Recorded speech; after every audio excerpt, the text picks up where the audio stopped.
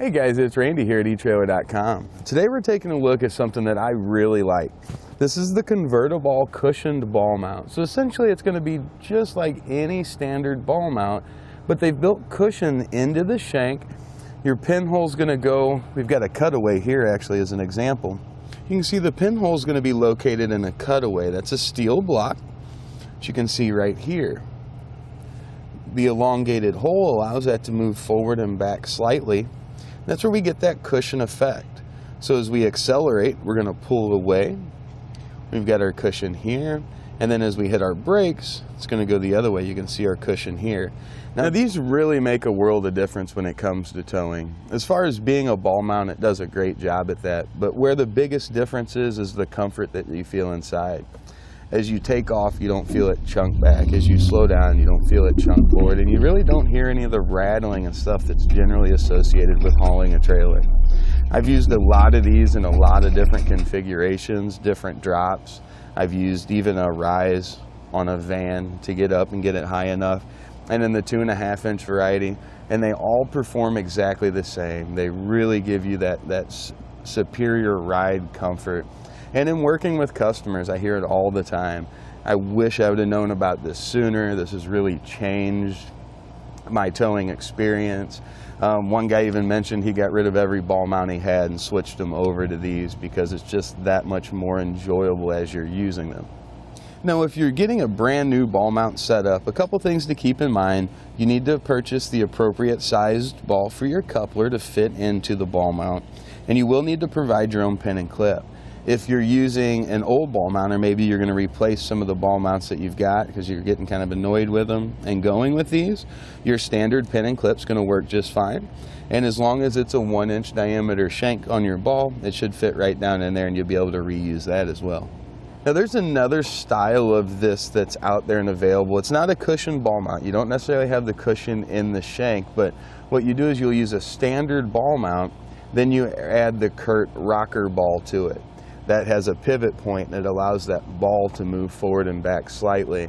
I've got to be honest, I've been working with that one for about the last week, and I've known of this one, and I wanted to bring this one back out and kind of do a refresh video on it to get you guys kind of up to date with the options that you've got. And I would definitely recommend the convertible over the rocker ball. This one just seems to be a little bit more effective than what the other one is. Another advantage that the convertible has, other than being a little bit better at doing what it does in the rocker ball, is that you can pick the correct drop and it's going to match because we're going to use a standard ball. With the rocker ball, it adds about 1.5 inches of height to your ball. So you have to get a drop that's a little bit further down than what you would normally have. That can sometimes bring this down 1.5 inches is what it is. So it'll bring this down about 1.5 inches lower, and it could cause you issues with ground clearance.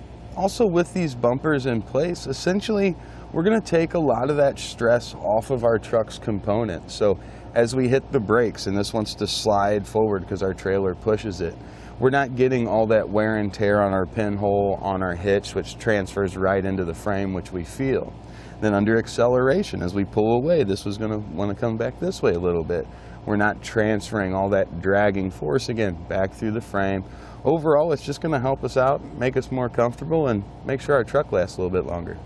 All right, guys, we've come in out of the cold. We want to go over some of the specifications. There's a lot of different models to choose from, just depending on your application. So whatever your situation is, there should be one of these cushion ball mounts to fit that for you. We'll start by talking about the standard 2-inch model. Well, actually, we can talk about all three of them. They're all rated for a 2,000-pound maximum tongue weight rating. So that's the maximum downward force we can put on our ball.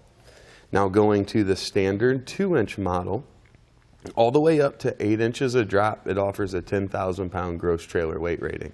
It's the total weight of your trailer and anything that you load up on it. Once you get past 8 inches of drop, there's a 10-inch drop model. It's rated for 8,000 pounds. Then there's a 12-inch model that's going to be rated for 7,000 pounds. Once they get down that long, you can understand. You don't want to put too much pressure on them.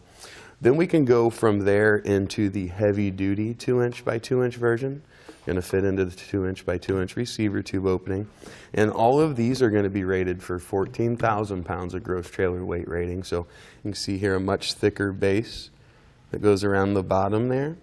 And compared to our standard model that has the 1-inch hole diameter for the ball shank, this one's going to have 1.25 inches. So we pick up about 4,000 pounds of gross trailer weight rating there by using that larger shank ball and having that additional reinforcement. And when looking at our 2.5-inch model, this one goes up to 18,000 pounds of gross trailer weight. And it's also going to use the larger 1.25 inch ball shank. You can see that base is much thicker than what we see out of the standard. Still going to have that same reinforcement that we see on all of them.